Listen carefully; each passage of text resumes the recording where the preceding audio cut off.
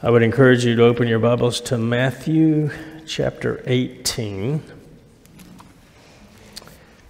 We're going to be looking at a variety of verses this morning. For those of you visiting with us, we're going through a series of sermons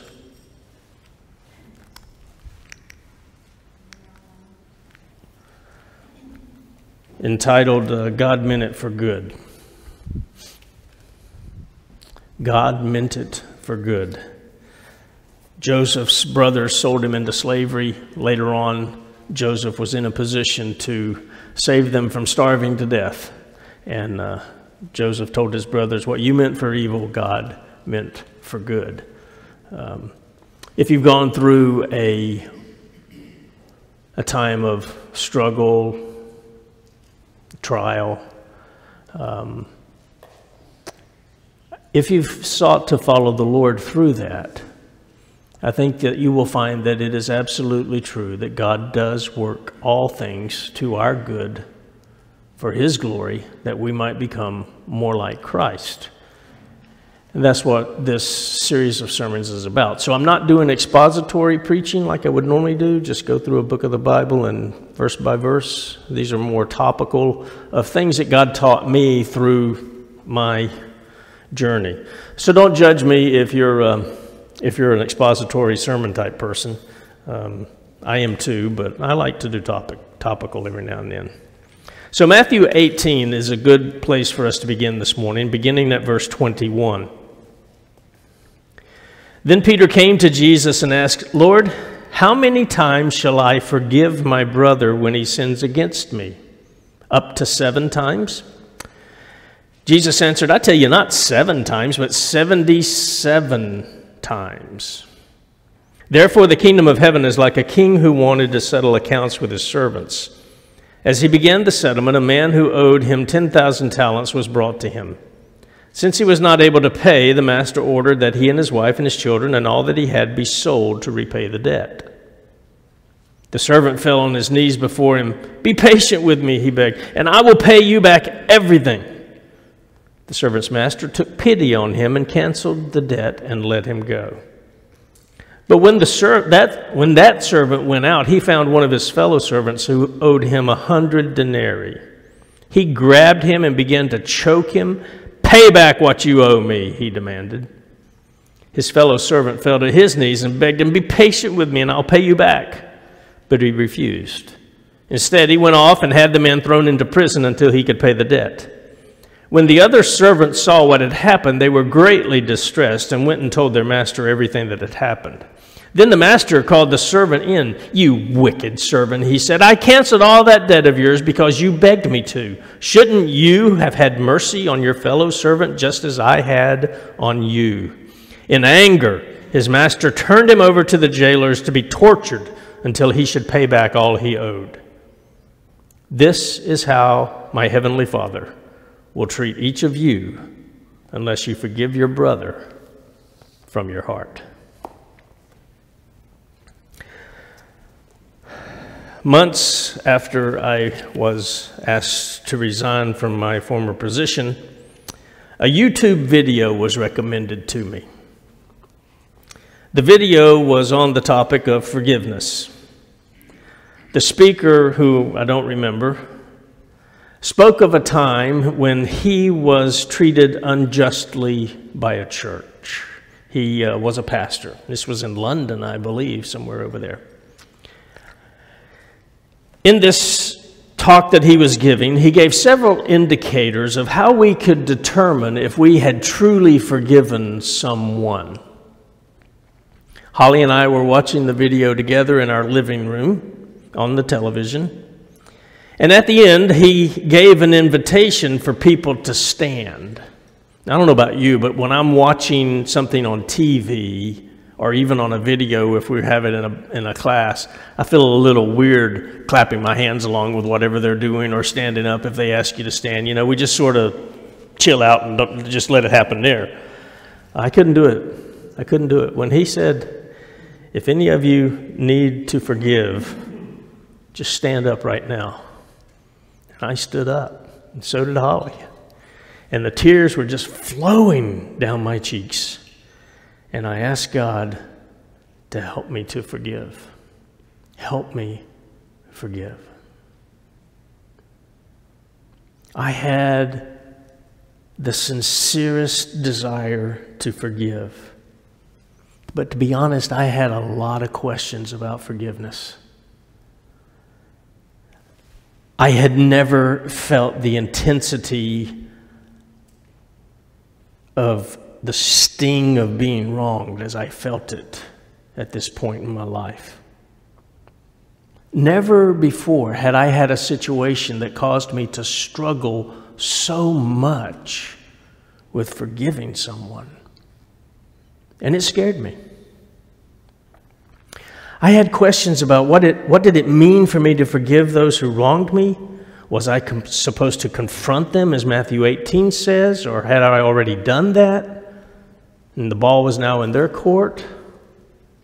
How was I supposed to react to them if I saw them in public? Do I ignore them? Do I slip down the other aisle and pretend I didn't see them? Do I confront them? Or do I just simply greet them and pretend that nothing ever happened? What does it mean? What does it look like daily for me to forgive them? I didn't question at all my need to forgive. I knew that. Scripture is very clear, as we've just read. Forgiveness on our part is crucial, essential, necessary to our relationship with our Heavenly Father. Jesus said, "If you forgive men when they sin against you, your Heavenly Father will also forgive you. But if you do not forgive men their sins, your Father will not forgive you." Those are strong words. And I wasn't feeling much forgiveness. So I was scared.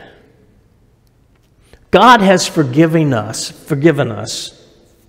of more than we can ever imagine. Our debt to Him is something that we can never repay. But He still showed us mercy. He extended His grace to all of us who have received Him. And He forgave us. And Jesus tells us we are to do the same. No one owes God more than we owe God. No one owes me more than I owe God. God has forgiven us. He has removed our debt so there's no more condemnation towards us, as Romans chapter 8, verse 1 says. And our forgiveness is to be the same, no condemnation. A complete removal of debt, nothing hanging over the person's head. And I got to tell you, that's not easy to do. In fact, I would encourage you to realize it's impossible without the Holy Spirit working in your life. Forgiveness is difficult. And I think it's difficult because it always costs the person who's forgiving. It seldom costs the person who's being forgiven. But if you are the one granting forgiveness, it costs you. Various situations, it will cost you something different. But it's nearly always painful. In order for our Heavenly Father to forgive us, it cost Him the death of His Son. In order for us to forgive someone, most of the time we have to give up something. We may give up our pride. We may give up the right to be right. Whatever it is, it's painful most of the time. When we're talking about forgiveness, we need to realize that we cannot earn God's forgiveness. You can't earn His forgiveness. And we must not make that a stipulation of those that we forgive. They can never earn our forgiveness, and we should not wait till we think they've done enough for them to earn it. The only thing required on the part of the one who has sinned to receive forgiveness is confession. Forgiveness is given when confession is made. We'll go to that a little later on. Forgiveness means that the justified punishment is canceled. It's justified, but it's removed. It's canceled. That doesn't mean that legal and natural consequences don't continue to play out, because they do. But in the spiritual realm, in our dealings with other people, whatever punishment or justice we may have wanted to see, we must let go of it. No longer seek to inflict any kind of justice. That's one of the painful things to do. When you forgive, justice goes out the window. And we are a nation about justice, are we not? Amen. Forgiveness has nothing to do with your emotions either. It's not something that we do when we feel like it. If we waited till we felt like it, we never would do it. Although there may be a time of healing in your life where to sincerely forgive someone, you need that time to heal and work through things. But it has nothing to do with your emotions. It is a command of God. Whether we feel like it or not, it is something that we must give to those who sin against us and confess. Jesus had an interesting encounter that he used to teach on this subject of mercy and forgiveness. It's found in Luke chapter 7, verse 36 and following. If you want to turn there, you can turn there. But remember, Jesus had gone to Simon the Pharisee's house and was having dinner. And sometime during that meal, a woman came in who was known to be a prostitute. And she wet Jesus' feet with her tears and wiped Jesus' feet with her hair, and then poured perfume on his feet. And Simon the Pharisee, you know, the good church-going religious guy, he said, man, if he knew who she was, he wouldn't be letting her do that. And Jesus said, Simon, I have something to tell you. Tell me, teacher, he said. 2 people owed money to a certain moneylender. One owed him 500 denarii and the other 50. Neither of them had the money to pay him back, so he forgave the debts of both. Now, which of them will love him more? Simon replied, I suppose the one who had the bigger debt forgiven. You have judged correctly, Jesus said. Then he turned toward the woman and said to Simon, do you see this woman? I came into your house. You did not give me any water for my feet, but she wet my feet with her tears and wiped them with her hair. You did not give me a kiss, but this woman, from the time I entered, has not stopped kissing my feet. You did not put oil on my head, but she has poured perfume on my feet. Therefore, I tell you, her many sins have been forgiven, as her great love has shown. But whoever has been forgiven little loves little. What was the point that Jesus was making here? Well, we could say that when we go through a situation where we need other people or someone to give us understanding and compassion and even forgiveness, most normal people going through that situation will be more apt to give to other people understanding and compassion and forgiveness. It causes us to do that. But that's not the point, I don't believe. This woman understood the enormity of her sin against God. But the Pharisee thought he was doing rather well. He didn't have much sin. Therefore, he didn't need a lot of forgiveness. He just needed a little bit of forgiveness, a little bit of mercy, a little bit of compassion. But Jesus' point was, when we come to grips with the enormity of our own sin, we too will love as this woman loved. The prodigal son basically teaches the same point. When the younger son returned and was received back into the family as if he never left, the older son was indignant You need to know that Jesus was teaching this parable to the religious leaders, people like Simon the Pharisee. Jesus' point was to them, you are the older son, thinking you have done everything right, you've stayed here, you've worked for me, you have earned my love. You don't need any grace, and you don't need any forgiveness. Can I tell you that when we're not willing to forgive, it means we do not understand our own sin. When we're not willing to forgive, we don't understand our own sin. And therefore, our confession of sin and our sense of our need for God's grace are very, very limited.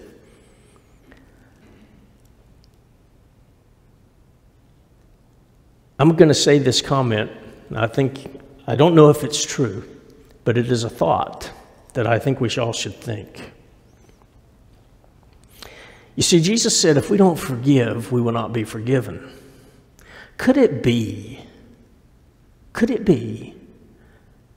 that our refusal to forgive simply indicates we've never been saved? Because if I'm truly saved, I do understand the enormity of my sin, do I not? I realize how much God has forgiven me. How could I not forgive if I understand that? Again, I don't know that that's true, but I would say that it's something we all need to ponder. But again, my issue was not with the need to forgive. I knew I must forgive. My struggle was with the application of my forgiveness, the actual doing of it. What did it mean to forgive my staff for lying about me? What did it mean for those who believed a sexual predator's lies and yet pretty much condemned me? What does it mean or look like, especially since in most cases confession never took place? When we say we must forgive as God has forgiven us, I would ask the question, does God's forgiveness happen without confession?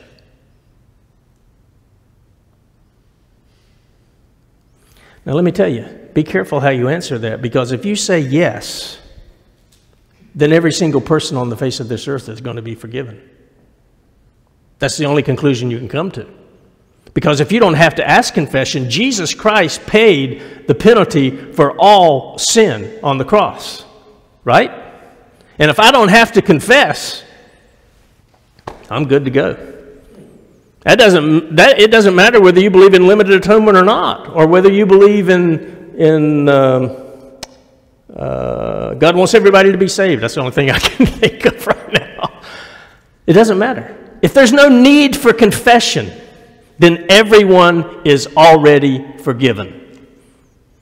But I would propose to you that confession is necessary.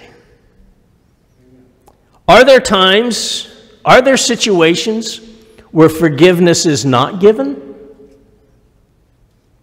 How do we treat those who've sinned against us and they have not confessed?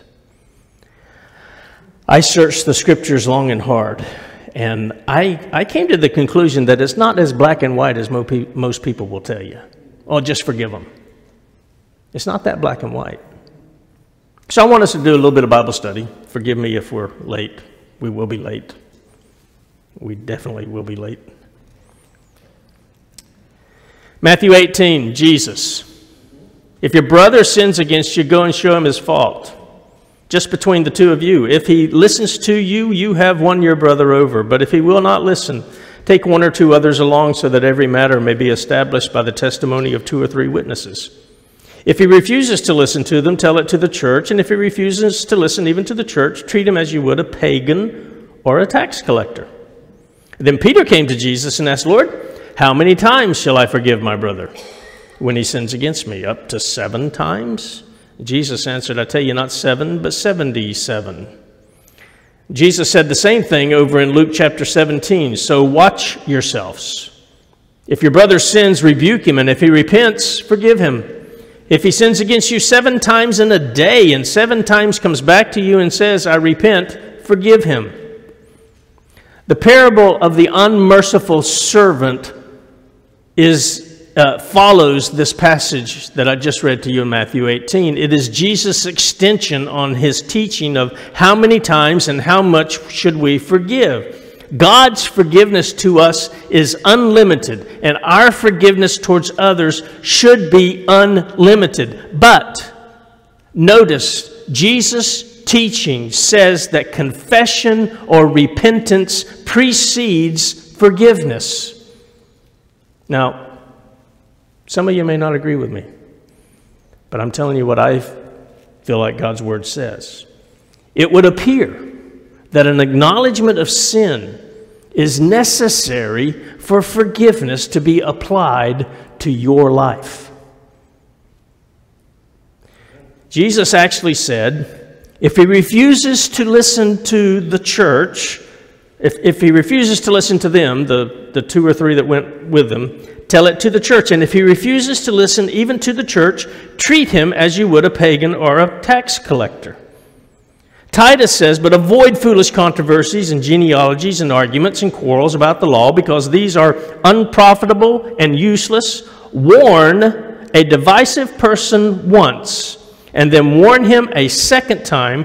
After that, have nothing to do with him. Boy, do you know how many church splits we could have counteracted if people had done this? You want to be divisive? There's the door. Paul in 1 Corinthians, I've written you in my letter not to associate with sexually immoral people, not at all meaning the people of this world who are immoral or the greedy and swindlers or idolaters. In that case, you would have to leave this world. But now I'm writing you that you must not associate with anyone who calls himself a brother, but is sexually immoral or greedy, an idolater, a slanderer, a drunkard, or a swindler. With such a man, do not even eat. What business is it of mine to judge those outside the church? Are you not to judge those inside? God will judge those outside. Expel the wicked man from among you. So, the one who refuses to listen when he has sinned, when the church confronts them and holds them accountable, and they refuse to confess, are they forgiven? No, they are not forgiven. They are expelled from the body of Christ. We're told to treat them as tax collectors. We're told to have nothing to do with them, not even eat with them. Confession is necessary. When someone confesses, we are to forgive, and we are to forgive as Jesus forgave. No strings attached, unlimited, full, no more justice required. Even if they come to us with the same offense 7 times in one day. I mean, I love Holly, and I've been with her for 40 years, and I don't think she's offended me 7 times in one day ever. Who would ever offend us that many times in one day with the same offense? There's no 7 limit here. It doesn't matter how many times they are a repeat offender. If they come to us and ask our forgiveness, yes, it's given. How many times have you gone to God with the same sin? I find it interesting to ask, when did God forgive you? When did God forgive you? When did God apply forgiveness to your life? That's an interesting question, don't you think? John 1:9 says, if we confess our sins, He is faithful and just to forgive us our sins and to cleanse us from all unrighteousness. I'll give you another couple of verses in a little while that goes along with that. So, somebody's going to say, okay, Pastor, but what would you do with Jesus? Because he said on the cross, Father, forgive them, for they do not know what they do. Or Mark 11:25. And when you stand praying, if you hold anything against anyone, forgive him, so that your Father in heaven may forgive you your sins. That sounds like I can forgive somebody without them ever confessing to me, right? And realize that this morning, as you are sitting here, you are in the position of when you stand praying. You're here. You're offering sacrifice to the Lord. I believe both of these passages of Scripture have to do with the heart. Just think for a minute. Do you really believe that everyone who crucified Christ or had anything to do with his crucifixion was forgiven by God? When Jesus said, Lord, forgive them, they know not what they do. I don't know anybody who would make that claim. Instead, we should realize that Jesus' heart of forgiveness was flowing from his mouth.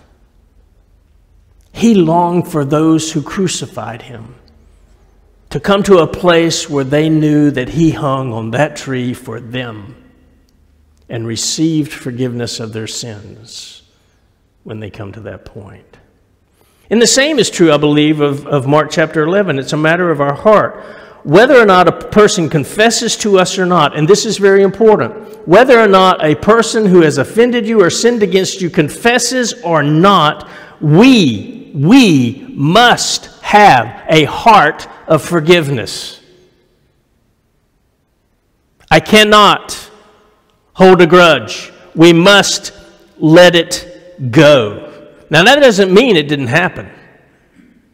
We simply leave it in God's hand to deal with the person. But our heart and our soul must be settled to the point that when confession comes, we will happily forgive and rejoice in the opportunity to forgive. We cannot allow bitterness or anger to grow within us. Ephesians says, get rid of all bitterness, rage, and anger, brawling, slander, along with every other form of malice. Make every effort to live in peace. We should desire that person's good. The one who has not confessed, we should desire their good. And the best good that can happen is for them to come to the place of confession and repentance. We wish them no harm. We're not happy when bad things happen to them. We should sincerely love them and seek their good, but if they've not confessed, we should never treat them as though nothing ever happened. If there's sin in their life that we're helping them cover up, that's not good. They need to confess that. I also believe that Jesus' teaching on loving our enemies is applicable here.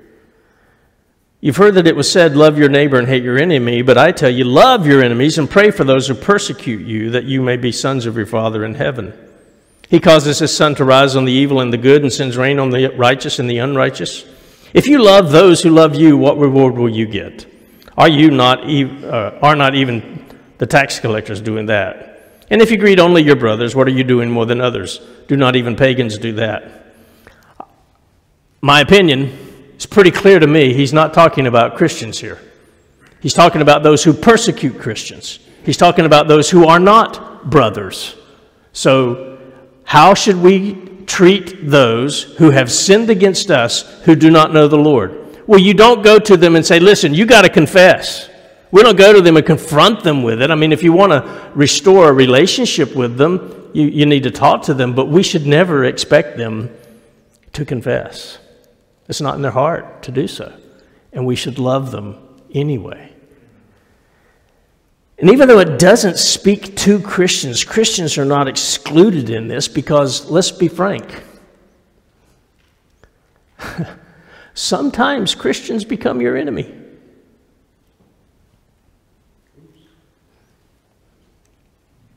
We are to have an attitude of love towards them. An attitude of love, no matter what, whether they confess or they don't.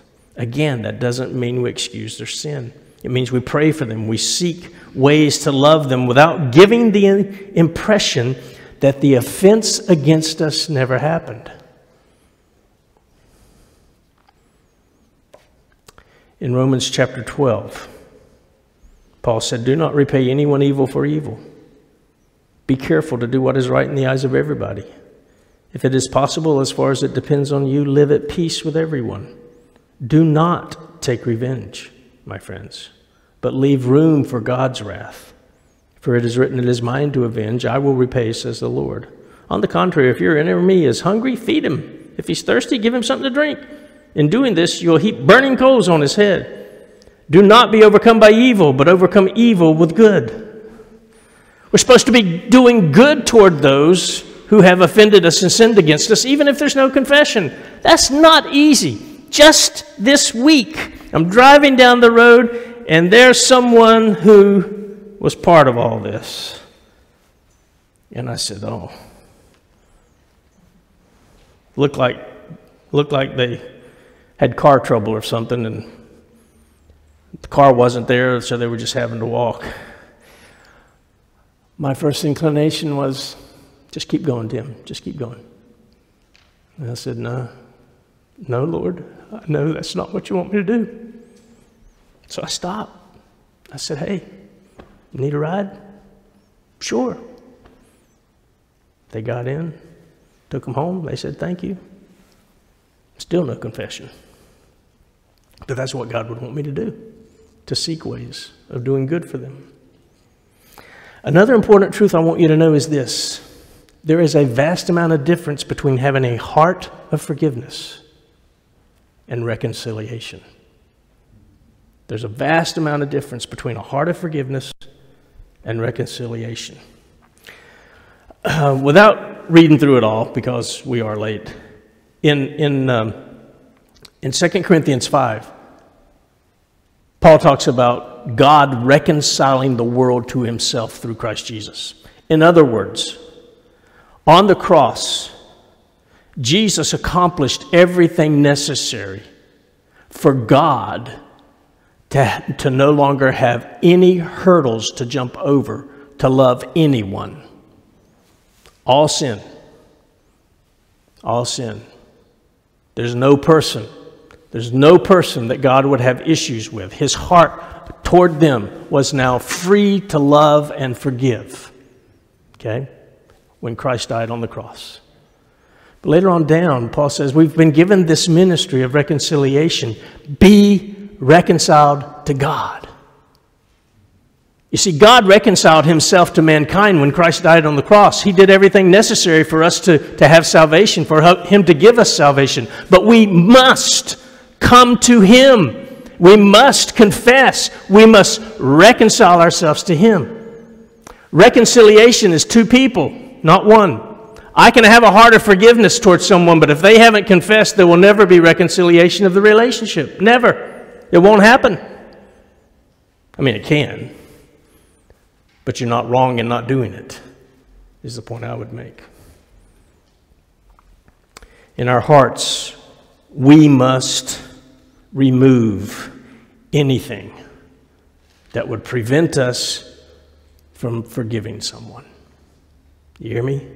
Whether they confess or not, in your heart, you must ask God to remove anything that prevents you from forgiving them. So that when that day comes and they confess, you should freely give forgiveness and be reconciled. That's a lot to go through, I know. But let me just summarize it with a few points. Whenever anyone sins against us, we have to clean out our heart. We have to develop a heart of forgiveness. Don't allow the bitterness, the resentment, and the thoughts of revenge to be there. We must settle it within us. Turn it over to God. Allow him to do his work, even if they never confess. And when a person does confess, I don't care what they've done. I don't. It doesn't matter what they've done. If they confess to you, we must forgive. If a person never confesses, we must still have that heart of forgiveness. And we should seek their good and pray for them. And we should never treat them as though the sin never occurred.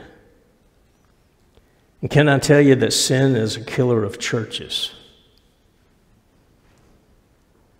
And it must be dealt with. Unfortunately, sin has not been dealt with in churches. If someone commits an egregious sin and they just are bragging about it and there's no sense of remorse or confession on their part, then they should be removed from the church, having gone through the proper steps. If a Christian is living in open sin, they should be confronted, given ample opportunity to confess and repent. If they do, wonderful, done. Love them, forgive them, receive them just as they are, reconcile. But if they refuse, they should be removed from the church and treated as a sinner needing the Lord. My prayer this morning is that there's not a person here, not one person here, who is harboring bitterness or resentment towards anyone because of any sin committed against you. To have that bitterness and that resentment towards another is like swallowing poison and hoping they die. You swallowing the poison, hoping they die, is doing nothing but killing you. And you may not know it, it's destroying your relationship with your Heavenly Father. I believe I reached a place in my heart where I was willing to rejoice and forgive when confession happened. In fact, I've had one person come to me and say, I was wrong.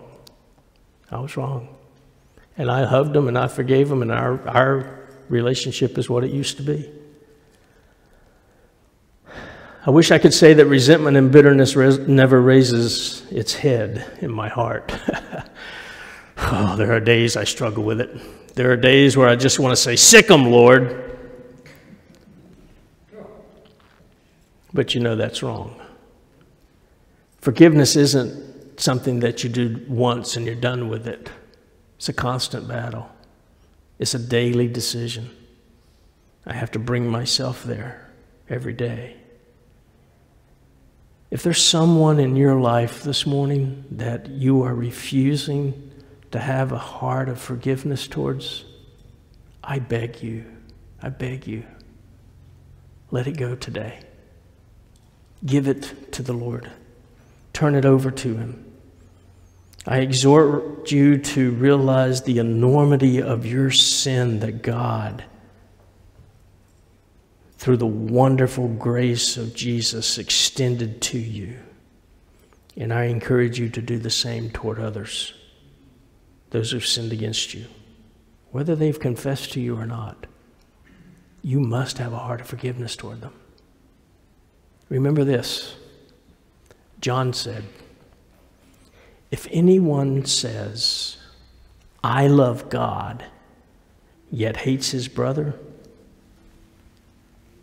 he's a liar. Amen.